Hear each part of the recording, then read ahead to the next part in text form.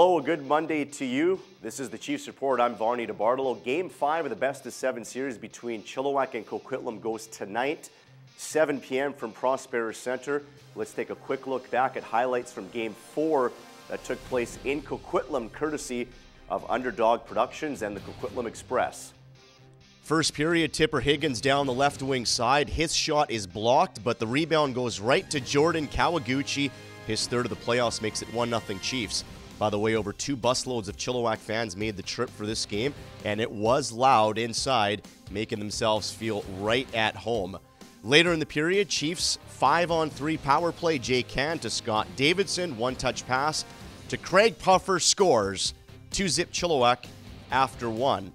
Middle frame, things start to heat up. Express tough guy Brendan Galka goes after Mark Esposito behind the play.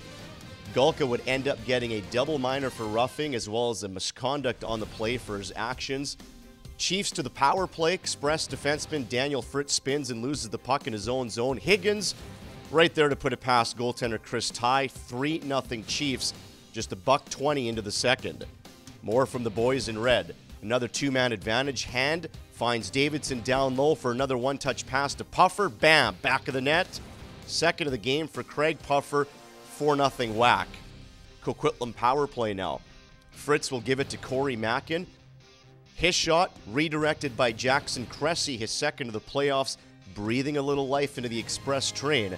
Just under 2 minutes later, Coquitlam crashing the crease of Dave Jacobson.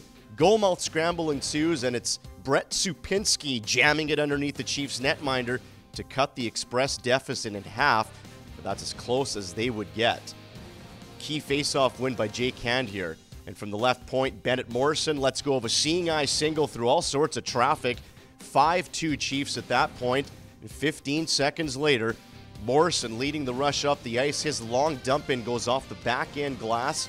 Check out the hustle by Kurt Black getting to that puck and putting it past what seemed like a sleeping Chris Ty. That's a terrible goal to give up at that point.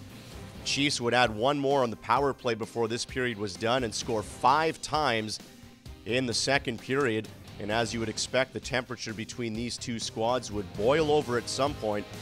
30 minutes in penalties and 4 misconducts were handed out in that second period.